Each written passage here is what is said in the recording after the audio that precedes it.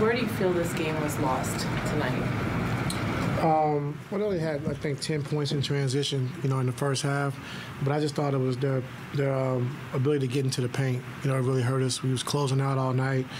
Guys were driving by us, and that's allowed Rudy to get offensive rebounds and dunks because we couldn't control the ball and keep the ball in front of us. So we had a tough night tonight guarding the point of attack. It really hurt us because they got in the paint a lot. Is there a level of frustration for the way that the games have been played the last few?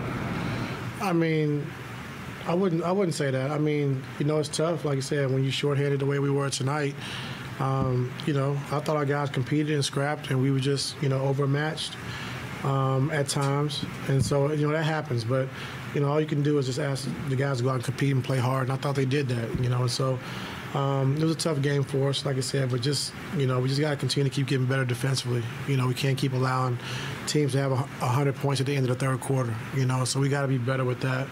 But, I can't fault us for trying to play the right way, offensively and just defensively. I just thought, it was a tough matchup for us tonight.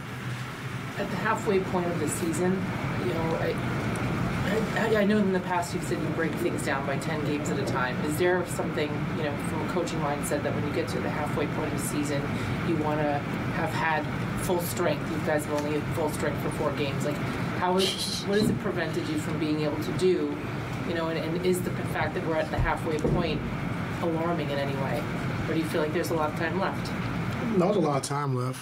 I think, a lot of people talk about continuity and stuff like that, but, we've been together for, 3 years. So the continuity's there, it's just the playing's not there. And so we just got to get healthy and, just figure it out from there. But, I have no doubt once we get healthy and understand our rotations and how we need to play, we're going to be fine. But, it's just been a tough year for us, getting everybody healthy and playing at the same time, So it is what it is. We're not the only team experiencing that, it's league-wide.